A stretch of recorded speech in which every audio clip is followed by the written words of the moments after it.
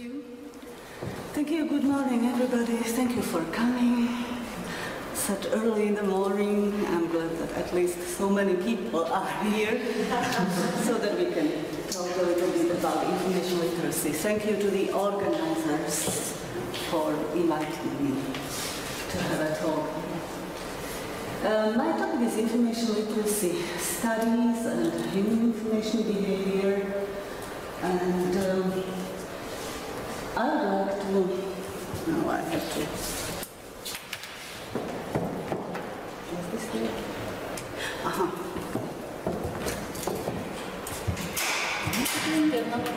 Still not working?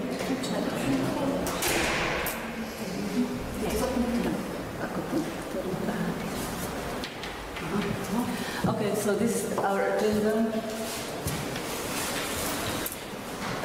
I would like to focus on qualitative studies of information literacy, which I call alternative paradigm, and I selected several interesting concepts like information informed learning, information fluency, information culture, information landscape, so that we see what is going on in this research from the qualitative point of view. And in the second part of the presentation, I have some examples of our own studies, which were also driven by this qualitative approach, qualitative paradigm. If I have time, I will conclude with some trends of research in information literacy. One of my questions in this morning was, for this presentation, was what are the relationships between information literacy and information behavior? These topics are quite close, but they have many commonalities, and there is something which is different for them. On one hand, human information behavior is a very broad topic covering multiple information activities which are connected with information use, which are connected with adaptations to information environment, and of course it has many cognitive, affective and activities which we are doing daily on our daily basis. On the other hand, information literacy is a set of knowledge, skills, and many attitudes, values, which help us make efficient use of information. There are some common factors, commonalities of these two topics. One of them is both are connected with users, with people who are actors in contexts, and they also are connected with information needs. Because when we have some identified information need, then we can be information literate, and then we usually behave. So these information needs are mainly connected with cognitive information processing and social context, social communication. Many people say that it's socially constructed. As for the information process, again, it's common to information literacy and information behavior, because there is information access to sources, there is organization of information either in our mind or through information systems and libraries, so to say. And again, there is a sort of third process, information use. What is also common is digital environment and systems which we have to use, and also the view of these processes, information processing, as an experience. And this last point is what is interesting for qualitative studies of information behavior and information literacy. How people experience information in the information environment. And it's not just skills, but it's also the holistic position of man in the information environment. That's what is the focus of our research. So if we summarize the differences, information literacy is oriented or focused on understanding these activities, development of improvements, while human information behavior is a rather broader topic connected with understanding information behavior. It is connected with model system services, which can be based on this knowledge. On the other hand, information literacy is connected more with models, but also programs, training courses, standards in curricula. So again, it has a very broad application area. As for my definition of information literacy, this is what I think information literacy should be, how it should be determined. Its information practices, its values. It covers information use, understanding, and knowledge construction. I have to go back a little bit to the history of information literacy research. And as you may know, there is quite a large community of people who are involved in the information literacy research. The first one, it is the man on the picture, was Mr. Paul Zurkowski, who coined the term in 1974. For the first time, he determined the information literacy. Since then, there has grown a series of conferences and international community which is focused on the research of the information literacy. There are many great names to name that. Some of them, for example, professors like Eisenberg, Bruce, and Lindberg, and Weber, and Boden, and so on. And there are, of course, many professional organizations who are, which are oriented on developing guidelines and standards like ALA, SCONO, UNESCO, IFLA, and so on and so on. As for more traditional approaches, they are driven by skills and sets of stages which can be manifested in our information activities, processes, stages, phases. These are two models which are well known in the information literacy community based on these stages. One of them is the model Big Six by Eisenberg and Berkowitz, the first one, and the second one is the model of SCONO, the Society of Culture, National and University Libraries, which again defines 7 pillars of information literacy.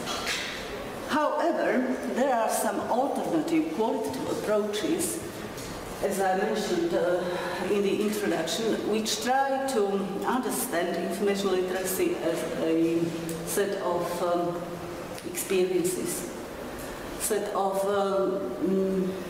position of the man in the space, in the information space, in the information environment. These studies and research are driven by phenomenology and phenomenography, two major research methodological approaches, which are quite interesting and which we followed in our studies. The first authors who tried to apply phenomenology and phenomenography to information literacy research were Swedish authors and Australian authors. Louise Lindberg, Swedish professor, and Australian Christine Bruce and Mandy Lupton and Anne-Marie Lloyd and many others. This approach relies on the relations of two phenomena, for example. What is the relation between information use and learning, or information literacy and information seeking, or the outcomes of learning and information literacy? And the experience of information use is the most interesting topic. Of course, there are some sources of how to study this experience, and one of the first authors was Ferenc Marton, from Swedish school in Gothenburg, pedagogical school, who was the founder of this phenomenographic approaches. But there are many others, apart from other approaches, apart from phenomenography. For example, socio-cognitive or socio-cultural research, which tries to concentrate on tools which we use for information use, and which tries to uncover the intercultural differences, for example, between people who should be information literate. There is discourse analysis, quite well known, or many other approaches which are concentrated on the sense of communities. It's not just formal learning in schools, but also informal learning, which is covered by these approaches. From many qualitative approaches, I selected just 4 examples. One of them is informed learning based on previous work, previous model of 7 phases of information literacy by Christine Bruce. The second one is information culture. The third one, information landscape, and the last but not least, information influence. I will briefly just explain each of these approaches. Of course, there are many other hidden contexts under these. For the informed learning, Professor Bruce was one who defined this as the emphasis on holistic experience in information environment, which is aimed at understanding the information experience. And she developed 6 frames for information literacy education within this informed learning. This was a book which was published in 2008. These frames are concentrated on content, competency, learning to learn, personal relevance, social impact, and the relation frame. And as we all know, her previous work was also a result of phenomenographic research, and she presented some phases of information literacy. Her approaches have some commonalities in emphasis on communities. She again started to develop these models based on the research of people and their experience, but it comes not only with, or it is connected not only with formal learning, but also with informal learning and participation in communities, religious communities, for example, older communities, communities of older people, or ethnic communities. As for the information culture, it is again defined as the holistic view of people and their information behavior in social and educational, economic contexts. This is definition by Sheila Weber and Bill Johnston, and they again stressed social actions based on cultural norms. I like this definition of information literacy, which says that it is the adoption of appropriate information behavior, either on personal level or on the level of communities and societies. Another approach is the approach of information landscapes, which are sort of representation of the information space, information environment in our minds, and it means that wherever we are in the information environment, we are intuitively building the maps or landscape of this environment. As Anne-Marie Lloyd says, the landscape is something one experiences and explores. It's an engagement which allows one to map the landscape, construct understanding. So in this approach, information literacy is a source of practice. It's really very practical, connected with everyday information behavior. These are some examples of informational landscape. The fourth concept is the information fluency, which is again, as we see, really holistic concept and David Borden defined it as conceptual understanding and ability to adapt to changing information environment. And the emphasis is on understanding what is. We are trying to make sense again of the information environment, and we build our information style, which is again very important for everybody who has grown and used information. That's why the part of the information fluency is personal information style, of course. It is again socially constructed. These approaches and many others have been reflected in a new framework of ACRL Information Literacy Framework 2015, which says that information literacy combines a repertoire of abilities, practices and dispositions focused on expanding once again understanding of the information ecosystem. Again, it's not a set of skills or guidelines or standards, but something which is really deeply embedded in our information behavior and in our sensing of the information environment. They say that with the proficiency of finding, using, analyzing information and developing new questions, new knowledge, ethical participation in communities of learning and scholarship. And this framework uses the threshold concepts which we have heard about in the first presentation. The concepts which opens up new views on the information environment and on the topics which we try to understand. I would say that the contribution of qualitative studies to information behavior and to information literacy can be in not only new determination of information needs, information use, but in new models which are derived from these approaches, which are rich and holistic and so on. As I don't have much time, I will skip some of these slides. These are parts of visualization, which plays a very important part in the holistic approaches. As for the examples of our studies, I will briefly just review some of them.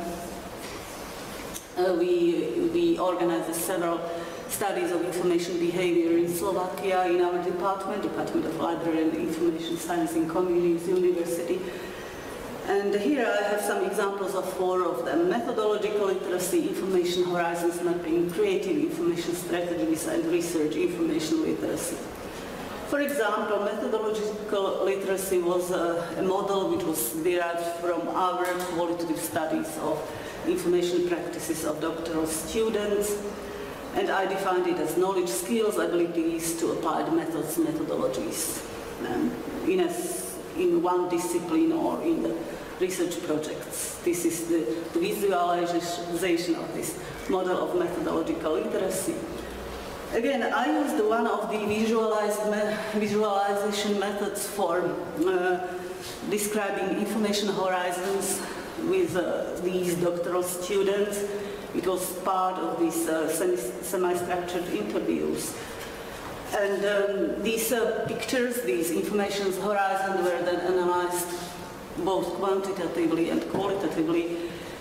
These are some examples of these information horizons, which were described or represented by metaphors of information use, for example, growth, as you can see this tree, or filtering, as you can see in the second picture, or the pattern of interactivity in these pictures, or the pattern of information problem solving. And based on this, we derived the information used patterns, evolutionary, interactional, and sequential. And again, this can be applied to building better information systems and services. The third example is creativity and information, creative information strategies. We tried to find the relations between these two concepts, and it was also based on many previous studies of my doctoral students who wrote theses on creativity, and they made some surveys of managers, scholars, artists, and information professionals in Slovakia. We derived this model of creating information spaces with 3 dimensions: problem-oriented dimension, knowledge dimension, and interactive dimension. And we also derived some recommendations, for example, for those who should build some tools for this, for exploration of these spaces, like conceptual exploration, conceptual navigation, conceptual structuring within these 3 dimensions. We think that it is important to think about creativity in relation to information literacy, not only for innovation but also for handling information overall. And this is my last example of our study, recent study, ongoing project on information behavior of researchers. Again, we interviewed 19 researchers in Slovakia from different disciplines and tried to find common patterns in their information behavior.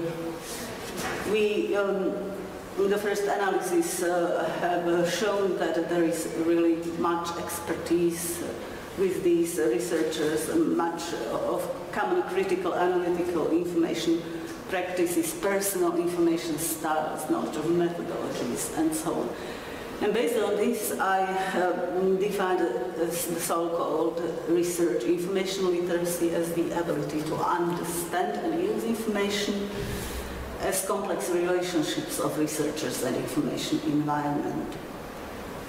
And as we also asked them the questions concerning open access and open science factors, this is our last model of this research, which integrates expertise factors, methodological factors, and open science factors. And we have seen that as for the open science factors, promotion of science, there are still some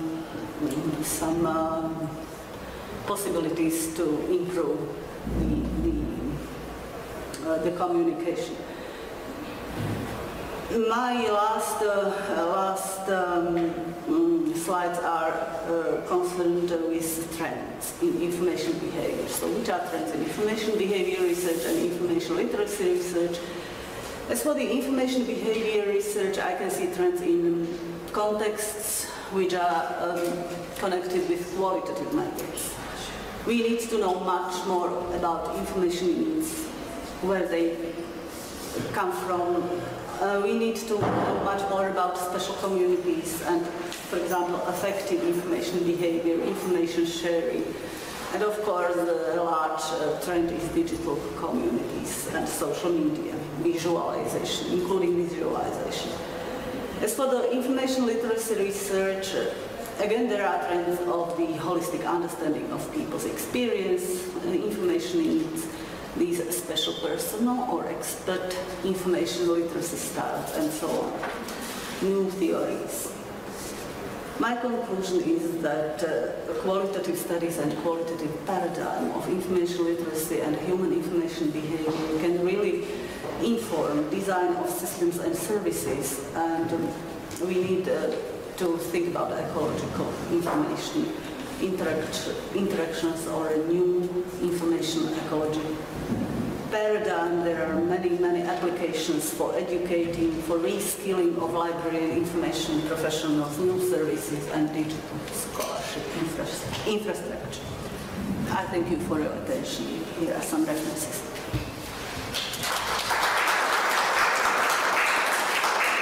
Thank you very much. Truly to say, I'm not a librarian.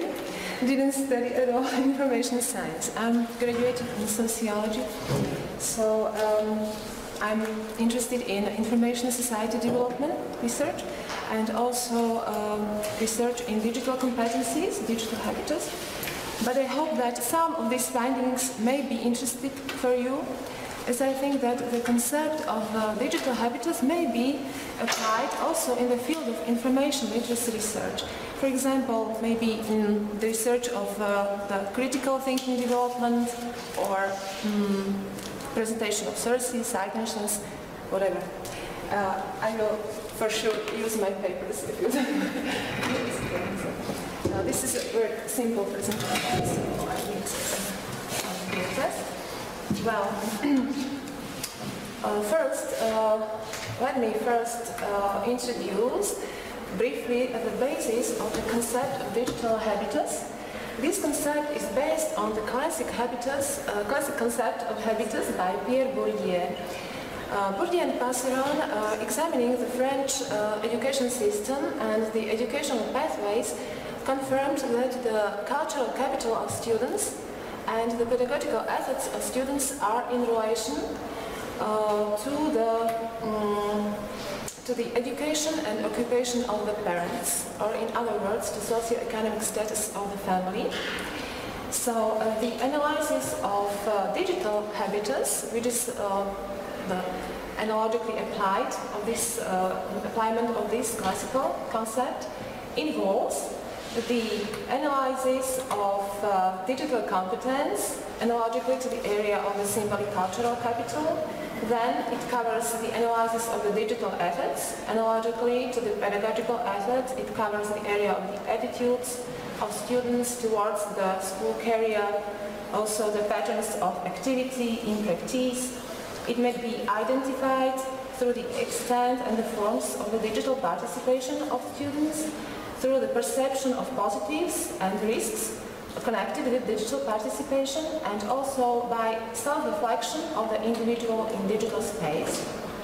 And finally, the third area of digital habitus covers the area of digital entrance. This is analogically to the area of the material or practical cultural capital, examining the entrance to digital tools. So in this area we examine the entrance to digital technologies or internet. Well, as the habitus is discerned practically or empirically in relation to socioeconomic factors, we assume that also the digital habitus of children is being formed, being shaped by the socio-demographic factors.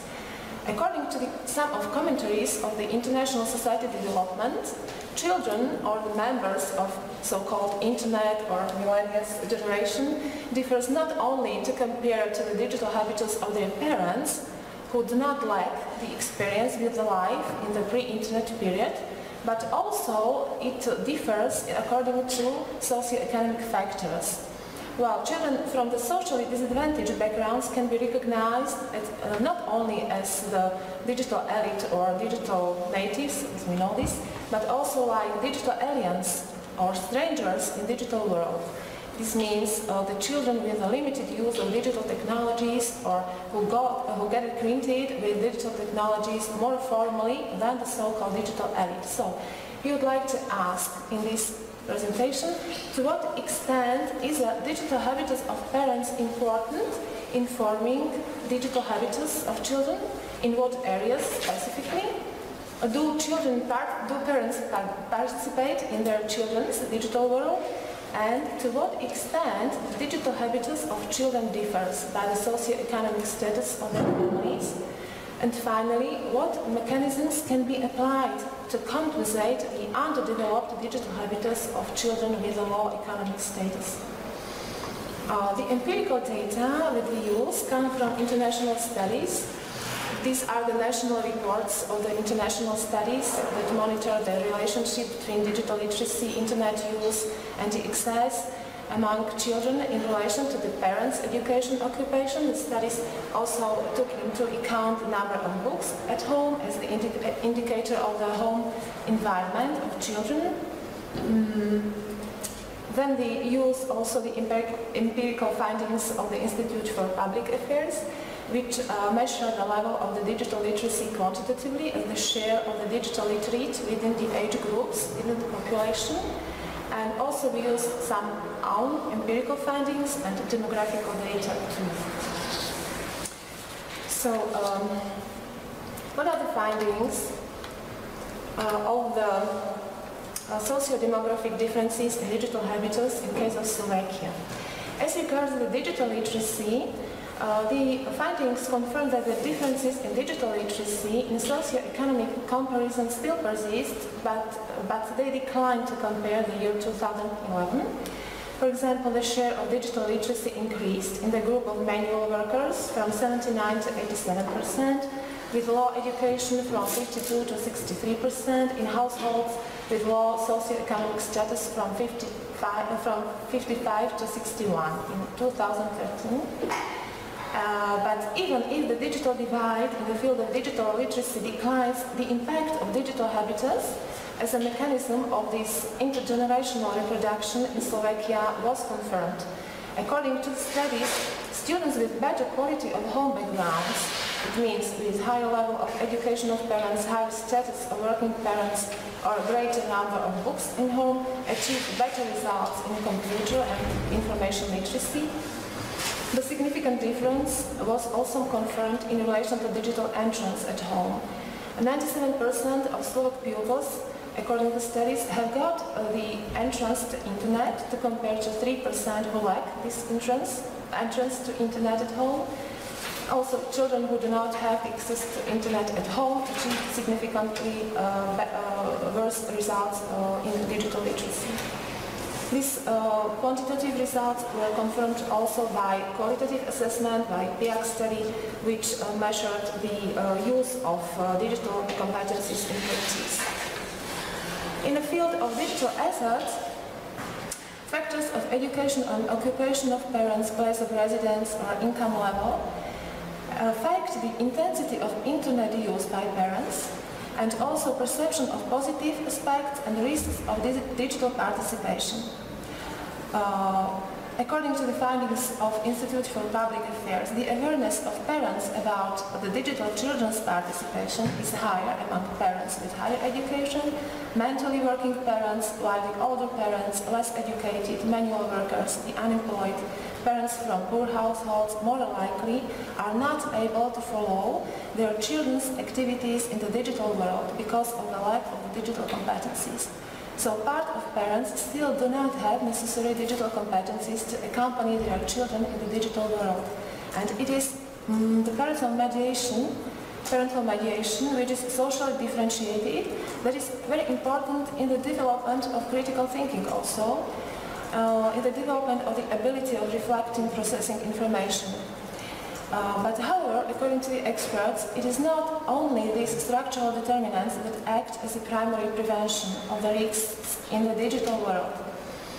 For example, the dependency of children on the internet can be identified, according to the psychologists, experts, as a very common thread among the children of busy parents, hard-working parents.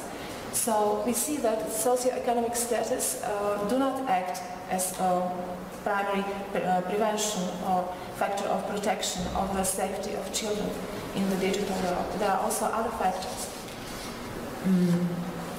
Well, so what are the possibilities to compensate the underdeveloped digital habitus of children with low economic status? We would like to emphasize this potential of education system in this area.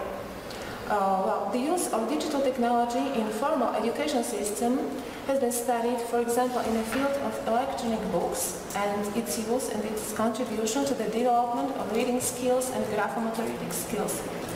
And the observations of the impacts of e-books on children confirmed the improvements in the scores in reading literacy achieved by children from families with higher socioeconomic status and also of children with low economic status. And this in a situation when children from families with low economic status are disadvantaged in critical reading skills. We know that children from families with low economic status more often have lower levels of home literacy environment identified through the frequency of parental reading to young children, the number of children's books in home, and the parental knowledge of books. So the use of e-books has brought noticeable improvement among children from this disadvantaged backgrounds who are able to make the significant progress in reading skills, thoroughly engaging in very motivating and brief activities presented in these e-books. According to the experiences of the pedagogical assistants in Slovakia who work among Roma pupils, the use of digital tools during class and after school can successfully support the efforts and confidence of children. It acts as a positive motivation for children, and this develops their interest and efforts. Also, by the qualitative study in a Slovak primary school, which was located in a vicinity of socially excluded Roma locality, these teachers greatly appreciated the contribution of the digital technologies among this group of children. As Roma pupils generally do not read, they do not listen to the interpretation, the use of digital technologies make lesson very visually and experiential, and this is what these children with a lack of experience need. According to the teachers, children are skilled, they own smartphones, but the problem is that in this Roma locality there are problems with internet and entrance, so we are witnessing the signs of digital divide in this field. The best environment for the students to come to internet is to come to school in the afternoon, and there is a computer room which is open daily until 4 p.m. and maybe attentive daily. So usually children go home for lunch and then they are very glad to come back and to use internet to prepare for school. There are great challenges in this area, because we should gain more data, more quantitative data, and study deeply what activities children are engaged when being online at school. As confirmed by foreign studies, there are differences between schools. The schools with a higher percentage of children with low economic status prefer very different applications, different software, not so creative, not so independent, sophisticated, but even these practical softwares can be very useful for this group of children. Finally, maybe to stress the use of internet as a learning aid among children, we collected some data this spring in 5 schools, primary schools in Bratislava, and according to these findings, we see that searching for information was marked in very few cases. Only 8% of students, pupils on the primary school said that they never use internet to search information and preparing for school. We see that the more children are online, the more they focus on entertainment, and they watch videos on YouTube and play games maybe and communicate perhaps with friends, but this opportunity was at least marked as the activity that they never do being online. So we see that really the internet is important for preparing for school currently, and we need to compensate the lack of entrance, lack of internet for these children at home. I have some data, of course, about the intergenerational development of the digital gap in this field, but perhaps maybe some data will be available in the article because of lack of time. Well, finally, thank you for your attention. Thank you for coming.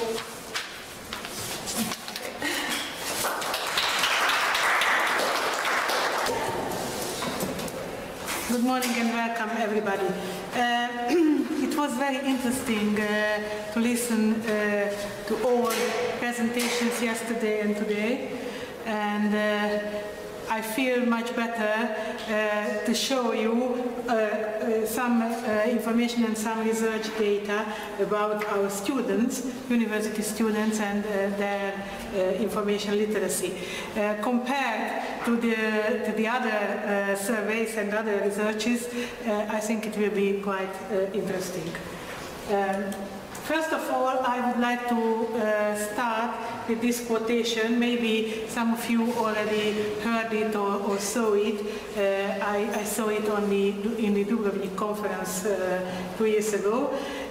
This quotation is from Arjen Toffler, and he stated it in the 1970s, so quite far beyond in the time, and it's so up to date these days when we are talking about information literacy that I felt it will be a good start to my talk.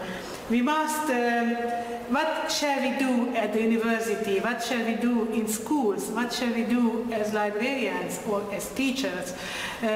We have to teach our students in different ages how to learn, how to deal with information, how to build this information into their knowledge structure, and I think this is the most important task of these days.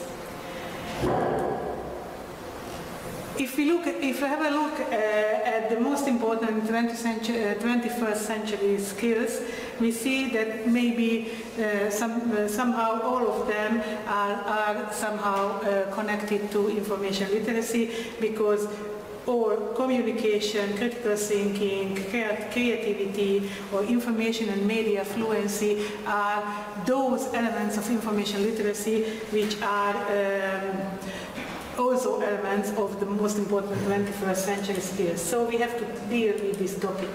In Hungary, and I don't know about your countries, we have some difficulties with the terminology. Until now, there is no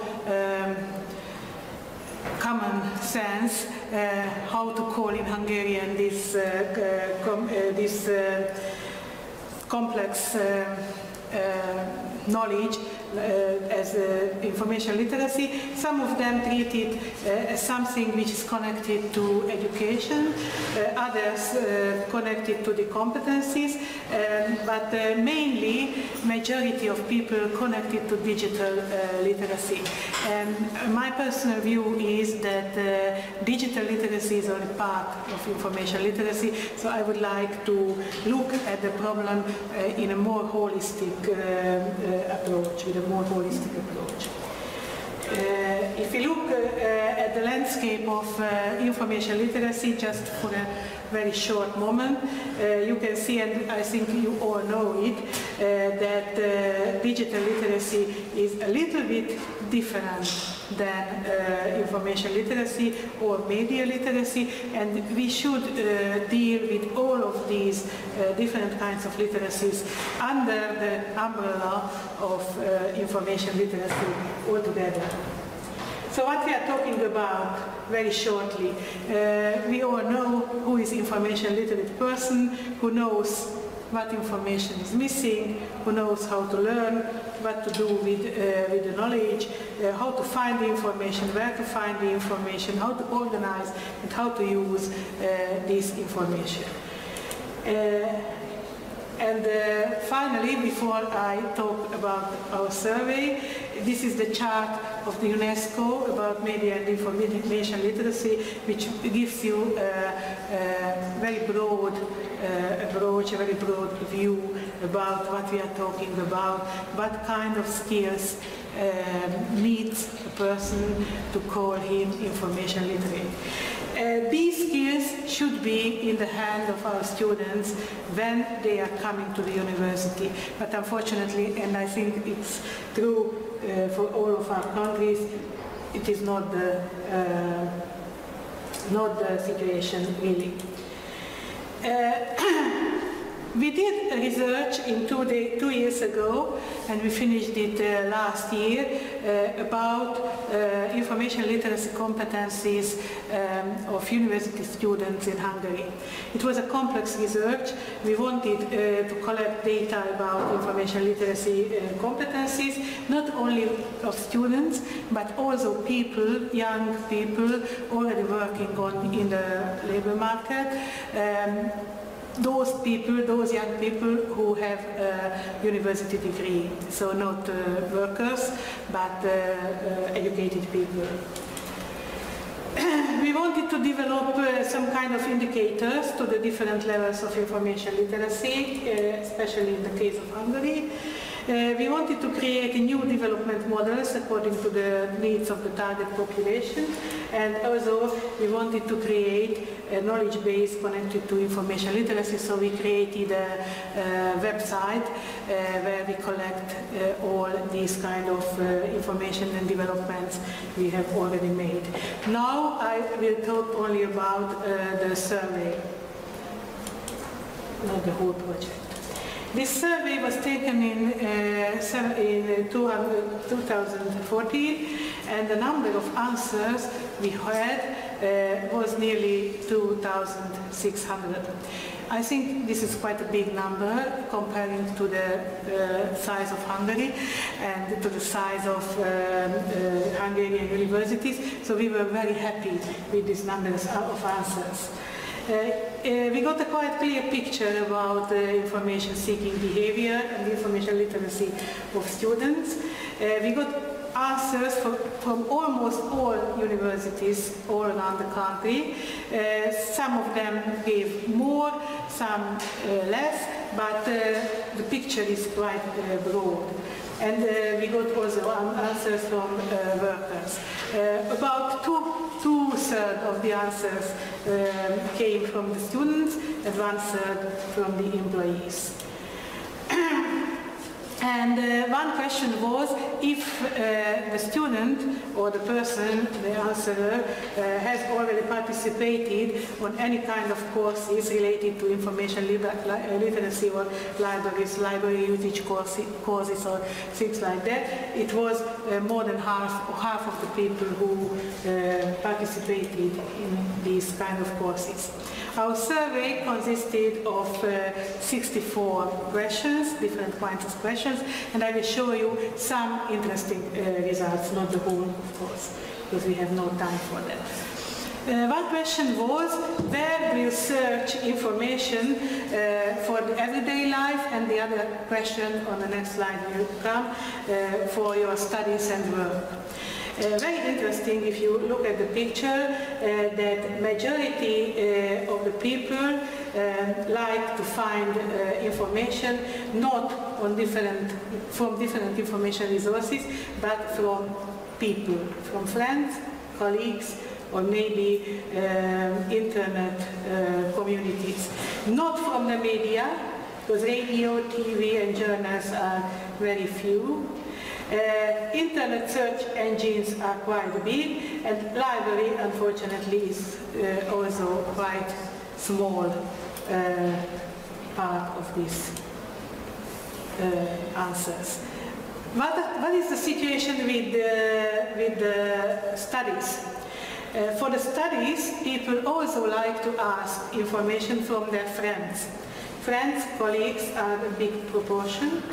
Internet search engines is a big proportion, and books are also quite, this is research databases, reference databases, and also books are quite a big proportion, and unfortunately library has appeared on the scene, so we see it's bigger than was before.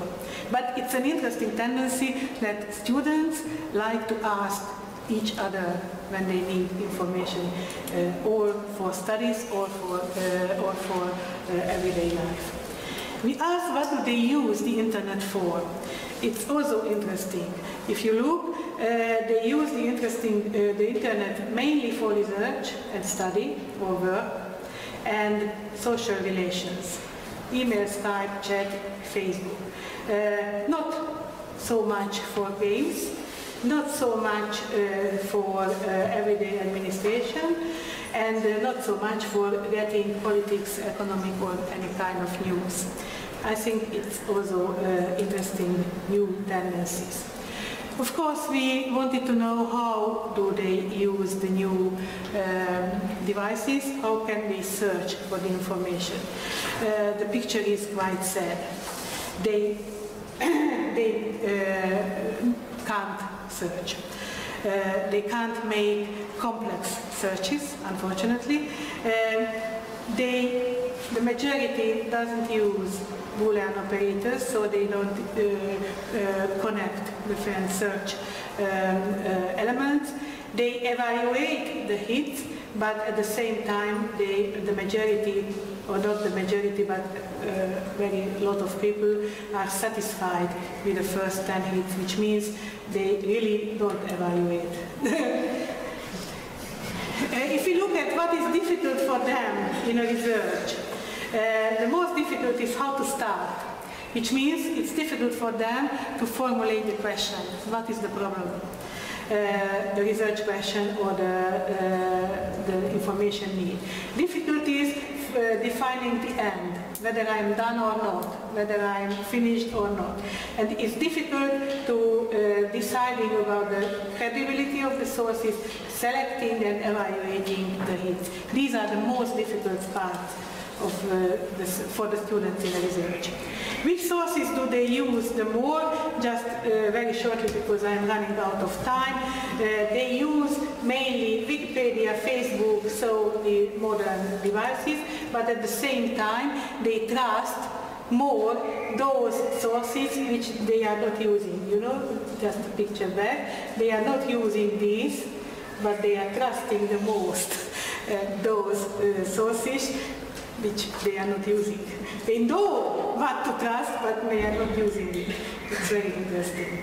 And also, we asked about the authenticity of the different sources, and here you can see that they think library catalogs and library and books are very authentic, very reliable sources. So they know what to do, but they don't do it. They use mainly textbook and course material for studying, little bit less internet material, and less books and journal articles. This is modern times.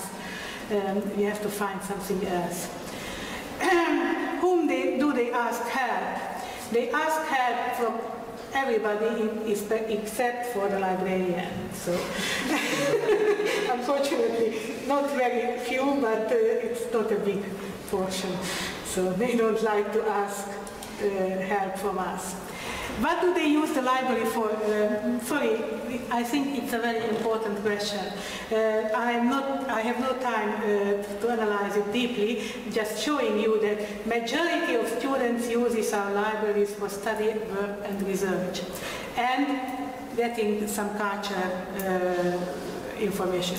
Reading, recreation and all other social relations, coming together, and all these things are not important for them. If we associate with library, it is study, work and research. So I am running. Another interesting question, what do they think about different concepts? For example, plagiarism. Very sad. Our students don't know what is plagiarism.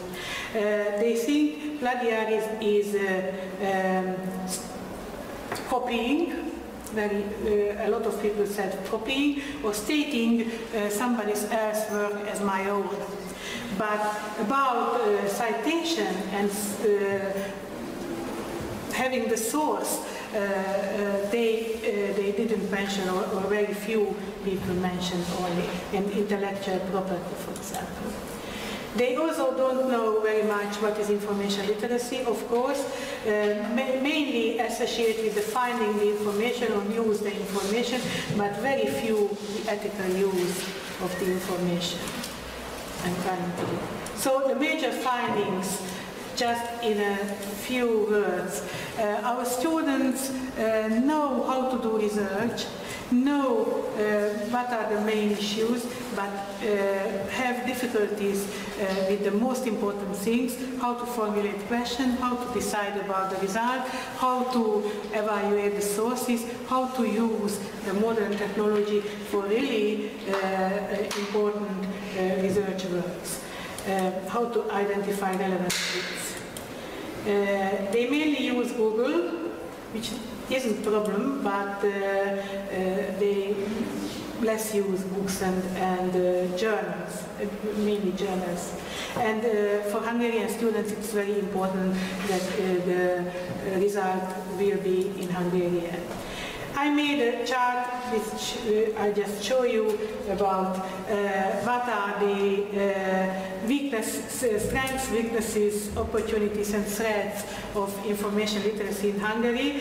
You can read it quickly. I think that we are not in a bad situation, but we need very intensive development work in this field. And what we really need a more intensive political and inside motivation how to develop media and information literacy in education. We should include it in our curriculum, in the policy and also in the media and information supply.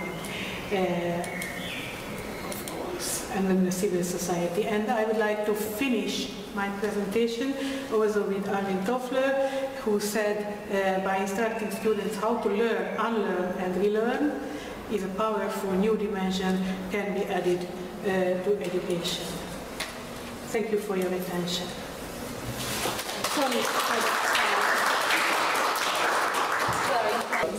Okay, thank you, Pavla. Good morning, everybody. I just want to clarify, I used to be a chair of the working group. Now my colleague Lenka Bělohouková is it, but I'm still affiliated with the group. And also, although I'm here by myself now, I will be presenting on behalf of my wonderful colleagues from IVIG Working Group, because this would never be able to be presented and done without many people working on it. Just a brief introduction to those of you who don't know about the Association of Libraries of Czech Universities and working group for information education and information literacy called IVIG. It's a Czech abbreviation and it's quite oftenly used. Actually, the working group has been established before the association, already in 2000, but then when in 2002 the Association of Libraries of Czech Universities was established, kind of naturally the working group became part of it. IVIG is a very useful platform for many people from academic and also special libraries who are interested in topic of information literacy and information education. We are not limited only to librarians from academic libraries that are members of the association. We are pretty much open to anybody who is interested and want to participate and share her or his experiences. So we have members from National Library of Medicine, from National Library of Technology, and in the past there were also members from different other libraries than academic libraries. Among the activities of the IVIG working group, there are many kind of practical things and also theoretical things. Among the theoretical things, I would like to name creating the model of information literacy, also standards for information literacy of the university student, and then the strategy for information literacy development in higher education in Czech Republic. Many workshops are taking place every year, and there is also an annual workshop every September called just simply IVIG.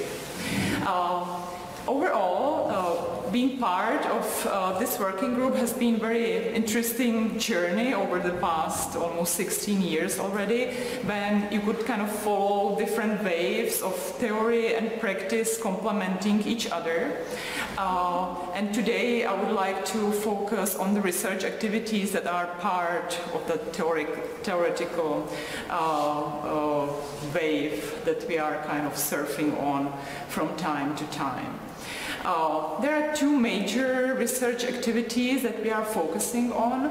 One is monitoring the activities that are part of information literacy development, the process that we call information education or information literacy education, that are taking place at the academic libraries in Czech Republic. They are mostly public libraries. I will get to that later.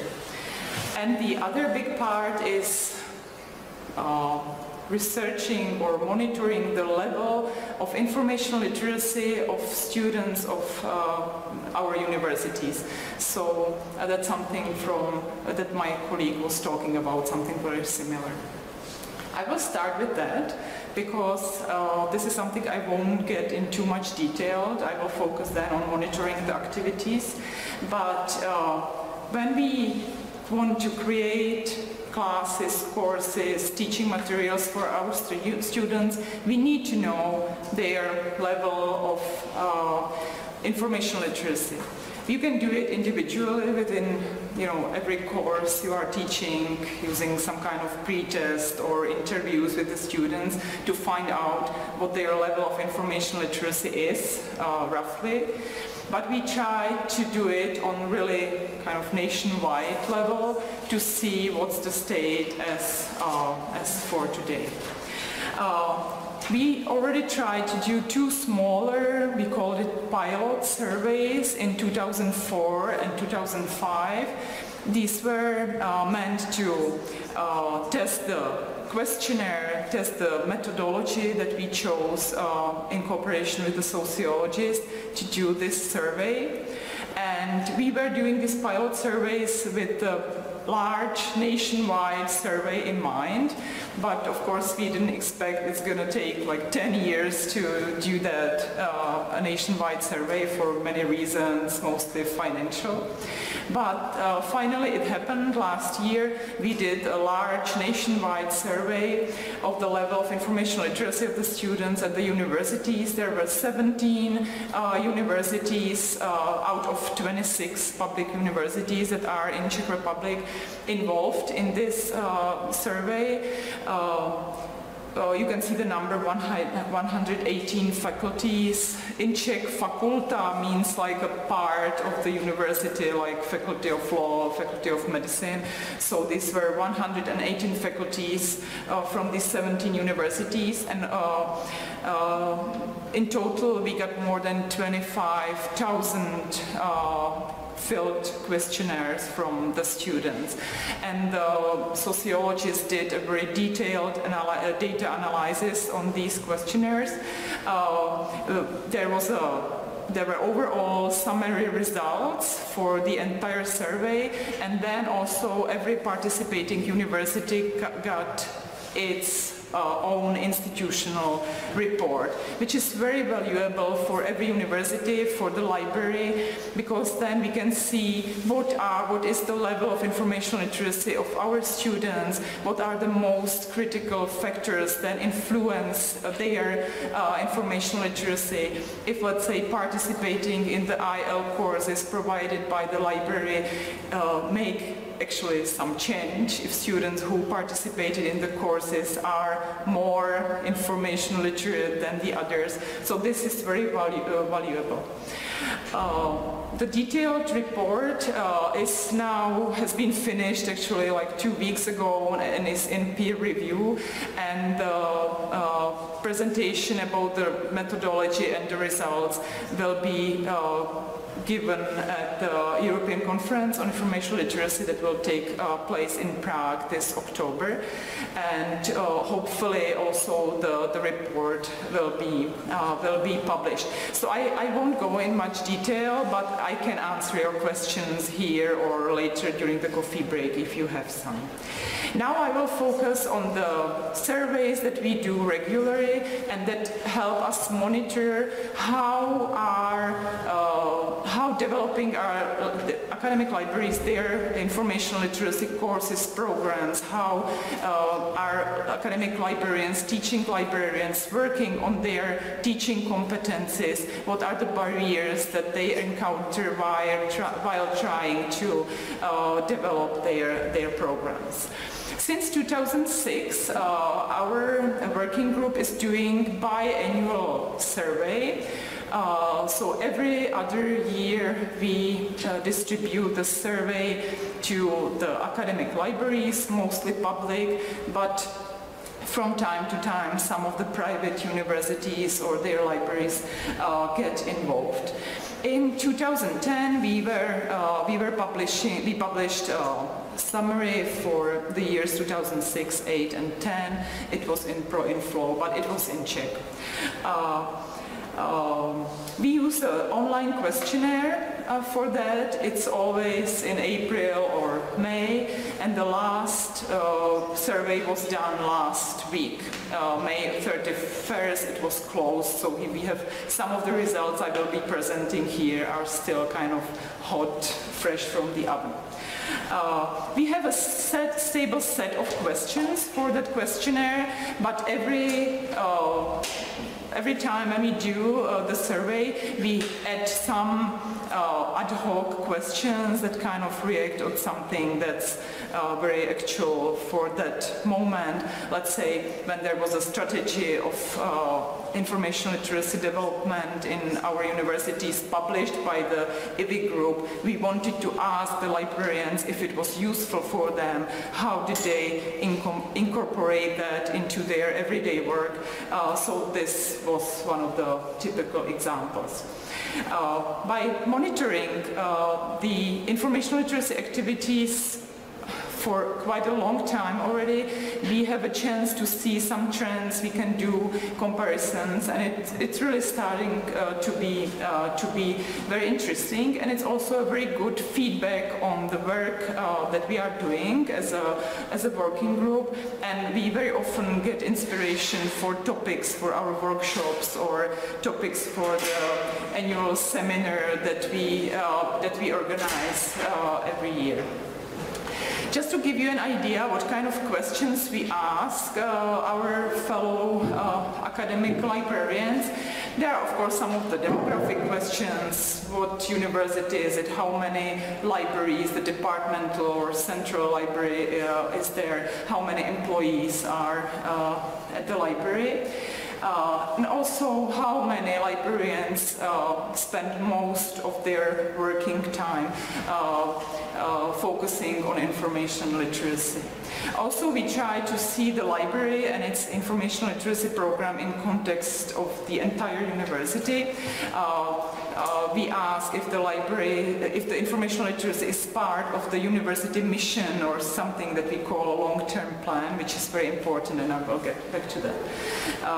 Also, we ask libraries if they are involved in any kind of projects or grants that are focusing on information literacy, and if there are particular positions, coordinators of information literacy courses or entire departments that would be focusing on information education.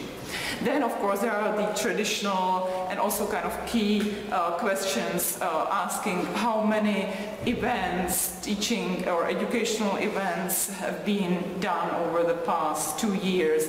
If there is e-learning, what kind of formats of information education the library is using, and also some kind of numbers and statistic, how many participants took part in it, and how many hours did the librarians spend teaching.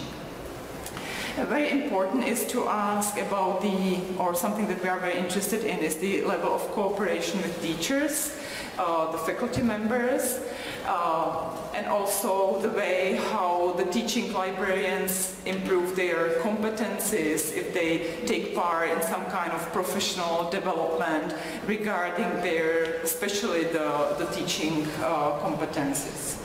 And as I already said, we also ask for feedback on our work. I will now present some of the results that I thought might be interesting for you, and the detailed summary will be in the article. As I said, last survey was conducted on May 30th, concluded on May 31st, it means last week. Mostly the public universities take part in the survey, and it's usually between 50 to 73–75% of the libraries taking part over the past 10 years that we have been doing it. What we see as kind of obstacle or difficulty during collecting data, these are especially the large universities that don't have a central library.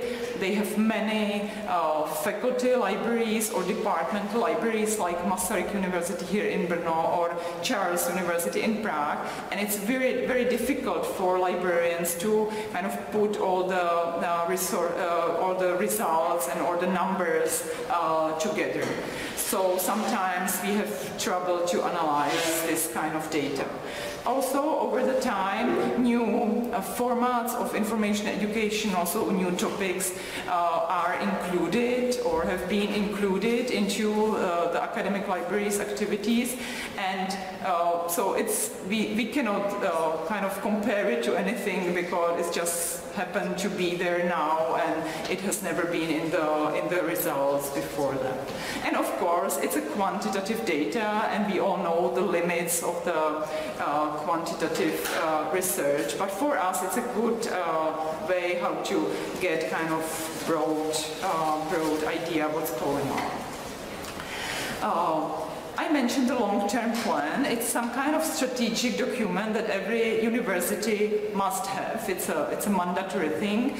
The structure of the long-term plan is given by the Ministry of Education, and there is like a long-term thing for several years, and every year there is like an update for that particular year.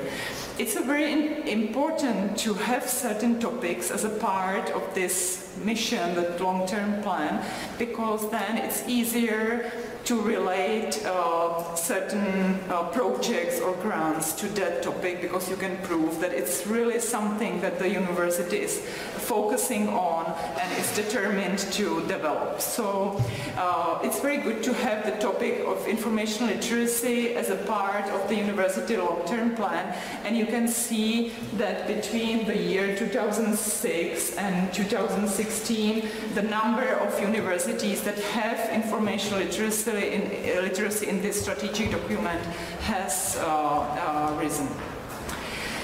Also, very interesting is development in terms of how many people are involved in information education activities of that particular library, and if there is a person who is kind of covering or coordinating these activities. In 2006, about 20% of libraries have a person who they could call like a coordinator of information literacy activities. Then around 2010 we started to get 100% answer, like every single library had somebody who was in charge of the education activities. So then we had to change this question, and we already started to ask if there is actually a particular department in the library focusing on information literacy, and you can see the newest number from 2016 is that almost half of the library already have the entire department focusing on educational activities, and that's one of the major developments that we can see. Very interesting is to see what kind of target groups our educational events are focusing on. The top three is always first-year students, students working on bachelor and master thesis, and doctoral students. But over the past 4-6 years, we can see new target groups like distance program students, international students, and students with special educational needs, which is also very interesting, and it's very tricky. These are groups that are very tricky to kind of cover by our educational activities, so it's a very it's a big challenge. And last thing that I want to point out is the level of cooperation with the faculty members, with the teachers. You can see that now it's already like every library works with the teachers, and they know that it's a crucial thing to embed or integrate at least the information literacy into the study programs, into the curriculum.